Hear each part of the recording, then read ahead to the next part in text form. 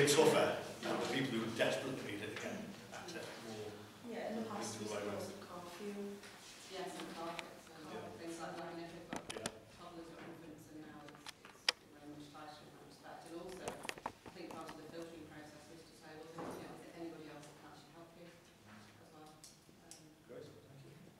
I've got at least 4 members with questions. Would you like us to do individually, or would you like to take them in a batch of 4?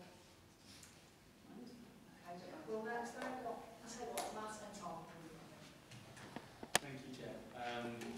Just one thing for Chris or Bruce is, as someone that sat in on the review of this last year, soft touch is not 2 words I would ever associate with your council's approach on this. It was distressing that we had to cut it down from what we did. So I don't think soft touch is appropriate. I know you didn't use it in that sense. I did. I wanted to ask about 2 things really, and then another observation / question.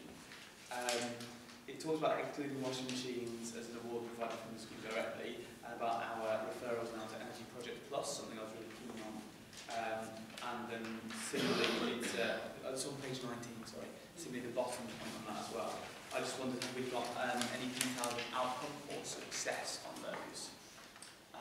And then second question to ask is on page 21.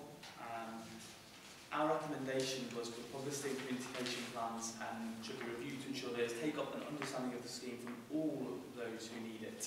And then, I mean, specifically, looking back at our review, the operations manager from the CAB said some of their clients' awareness of the local welfare assistance scheme was simply by word of mouth, which by definition you'd imagine many just wouldn't have even heard of that.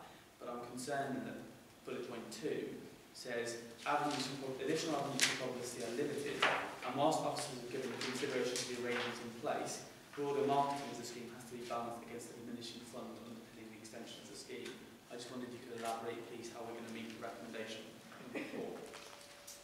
Well, I think in terms of actually delivering the scheme, when the managers were looking at this following this meeting, the partners that we work with pretty closely, including DWP, we felt had a very heightened awareness of who's signpost and where to signpost them to. The local social landlords obviously very keen on pushing for any support at all. One of the problems that we have got is, well, simply, I think, I'm sure this was discussed at the time, but if we put a notice, and we did originally sort of look to what we actually put on the web when the scheme was first implemented out there, we simply wouldn't have the money to spend around to be supporting the scheme going forward. I think we can go away and do a little bit more work on that, but I think it's just that point that's made there. Yes, we could do more, but it's balancing up and having something left to actually then support those people with on the publicised scheme. And I fully, sorry, through you, Chair, I fully appreciate that, but I'm just conscious that there will be people that go to the CAB that really can do with this support. Just conscious of people in the Wood Church that might use some of the things that the church provide. And actually, if those agencies knew, then, yeah, of course, someone in a year's time we might be able to help, but someone right now that is desperately in need now would hear about it. And as a recommendation, I'd really like to see that one pushed forward, because that did stick with me what they CAB said at the time. Thank you. Tom. Thank you, Chair. Thank you for the administration. First of all, I think it's been really well done. So just 2 quick questions. The underspend or the after 400,000. Have you made any financial projections next year? Will that be sufficient to cover what you think the need will be? Well, I think based on what we think, pretty much what we think we're going to spend by the end of this financial year, then it's probably coming in a little bit short.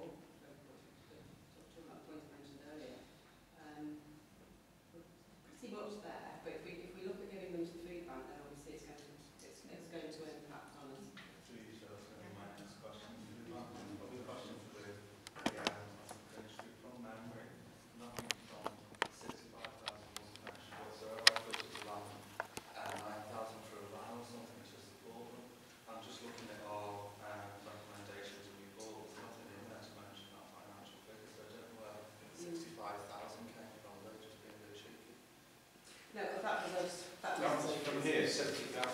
Yeah, but when we did this last information, we didn't say 75,000, we said about 9,000 for a land or something. Yeah, I think that was closer to the idea of I'm not sure. But I can't remember whether it was Yeah, 5,000.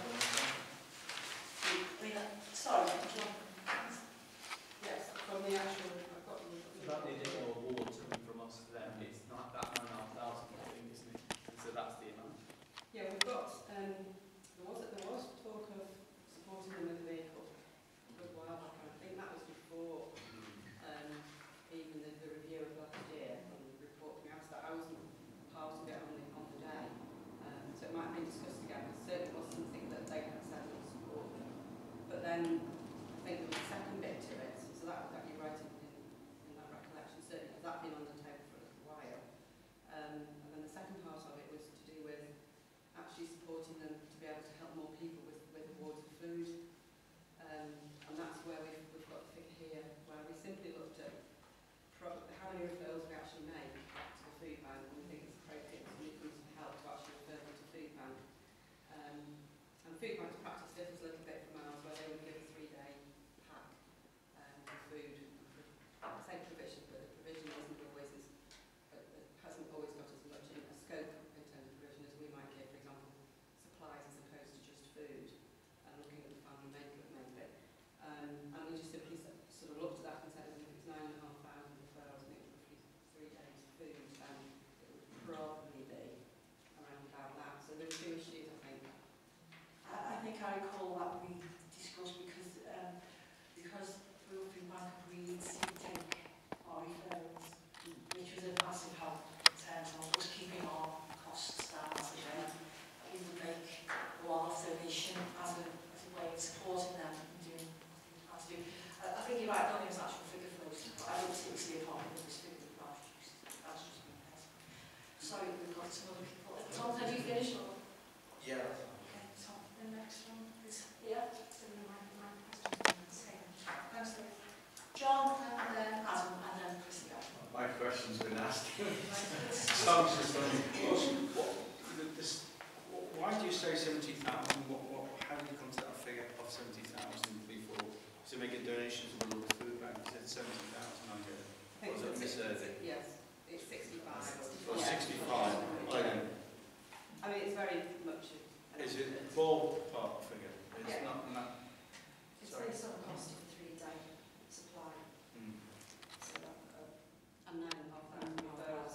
When we were looking at people who were presenting the one-stop shop, we was looking and see whether or not, for example, if somebody's coming that way, there's another source of help. And if it was simply immediately for food, that obviously they've got vouchers they can refer people through. So it's simply based on the 9,500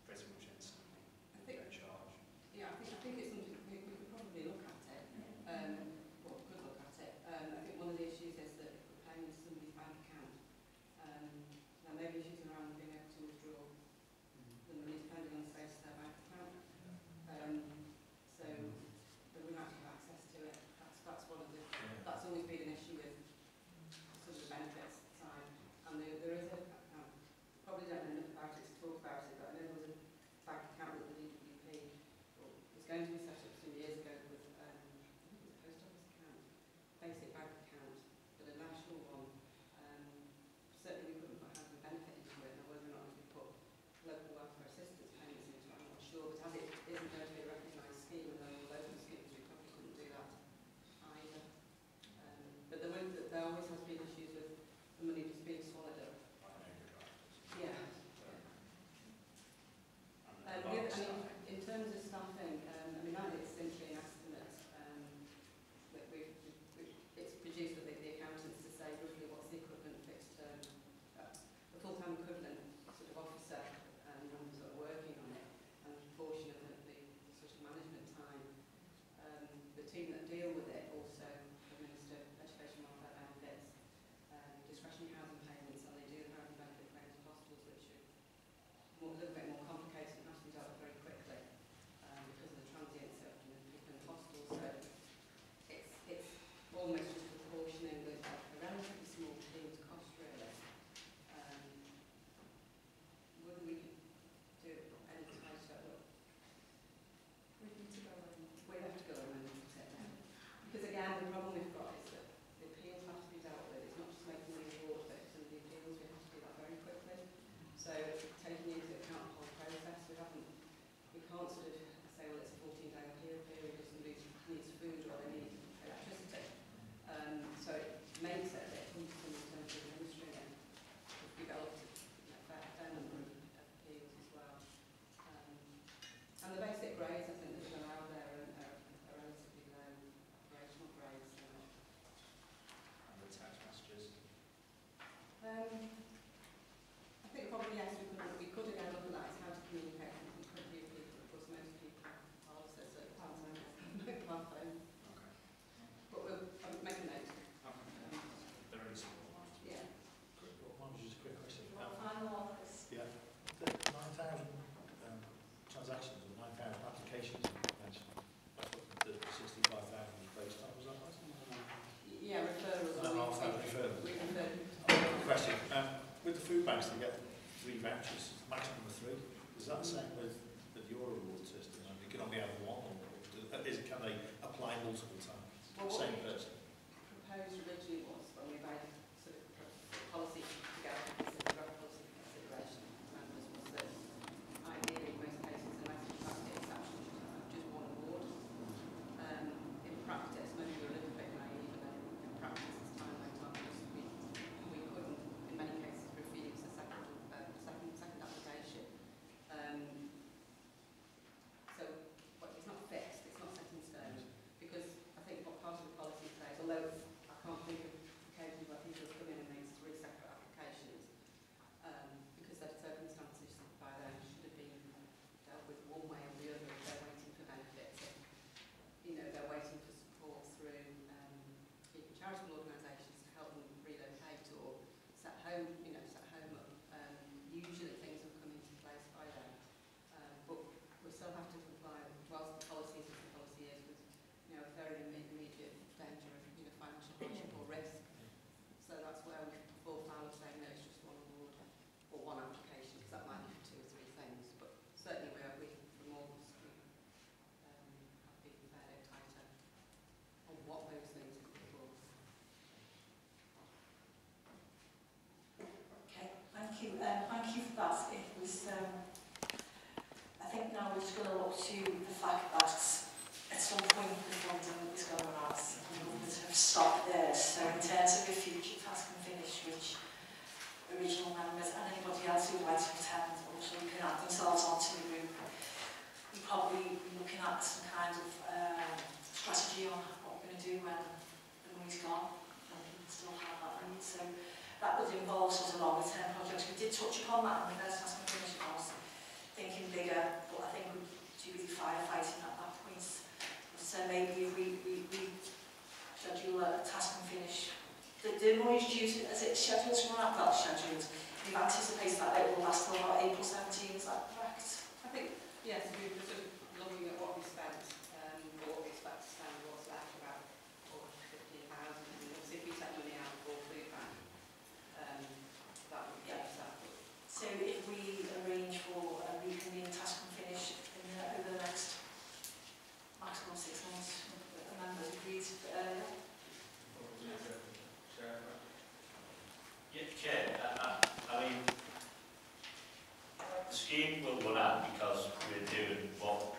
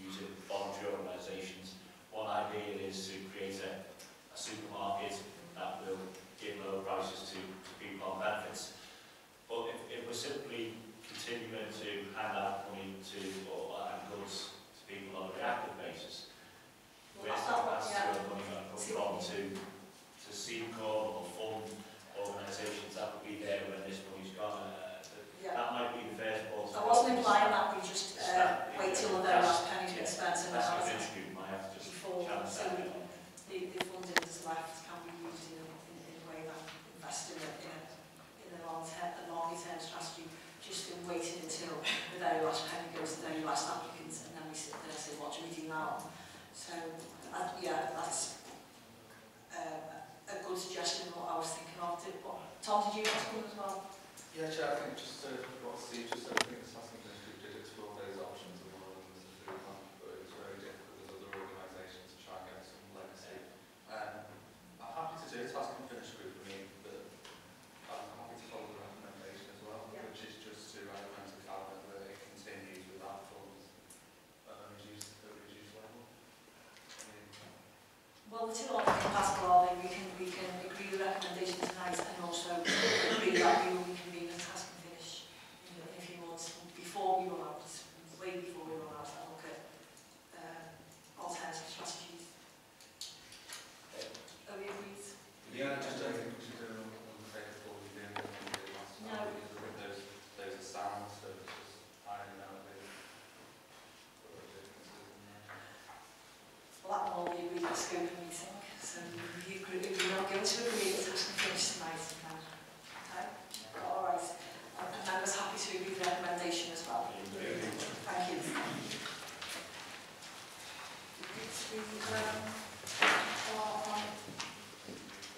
Agenda item number 5, now Tom is in the pool in delays for the meeting stage. Will you be honest, thank you? Thanks, Chair. I don't intend to go through this report. This is a regular report that the committee receives.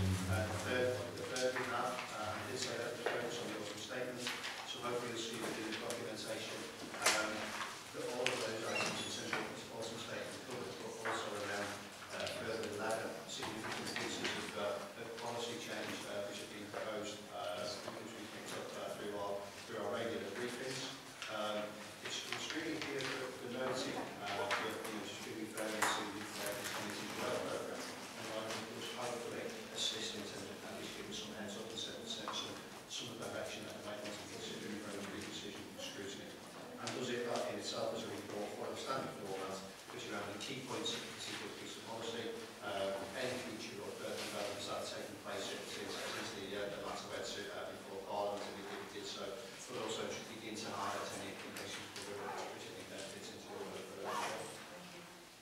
Thanks a lot, Joe. Do we have any questions, comments? Okay, thanks very much. So we're on our scrutiny work programme, item number 6. The report's there for you, hopefully you've read it. So we dated the 22nd of Feb this year, has been agreed for evidence session for the disaster recovery task and finish. As we want to give us a small update on that. There's not much to update, because that's really the first meeting. Was that the update? Okay. Well, that was the update then. Have a coming plan. I believe so. FOI task and finish. We have had 3 valiant volunteers and staff. We've got Fraser, Foulkes and Patrick. Do we have anyone else that's wanted to volunteer?